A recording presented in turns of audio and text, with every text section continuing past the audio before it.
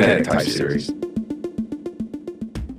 Hello, today I'm going to continue on this technique that I show you here, and you are going to figure out why the heck the polar coordinates thing instead of just having a circle here.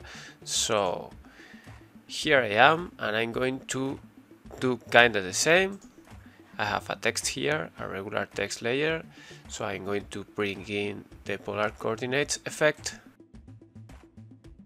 This one here I'm going to apply to my text layer, and again 100%, and I change it to rect to polar. So that's one thing.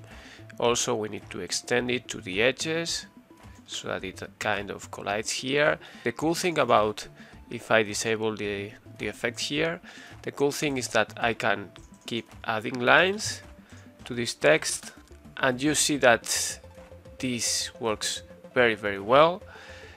We need to increase a little bit the scale in the y-axis because it kinda stretches the type.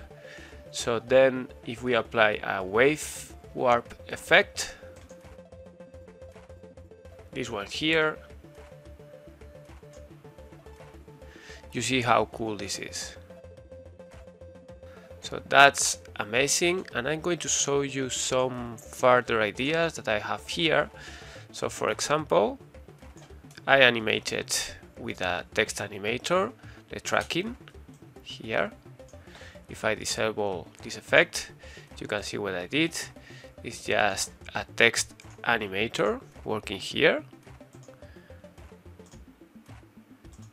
dealing with the tracking, so that is the space between characters.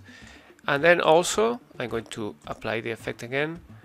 I animated the rotation, and we can make this amazing kind of effects because the rotation goes beneath these effects that are the polar coordinates and the wave warp.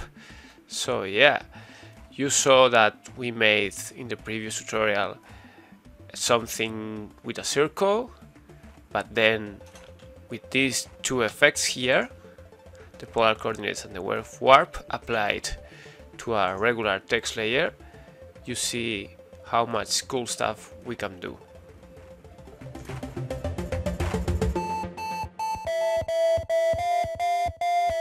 Kinetic type series.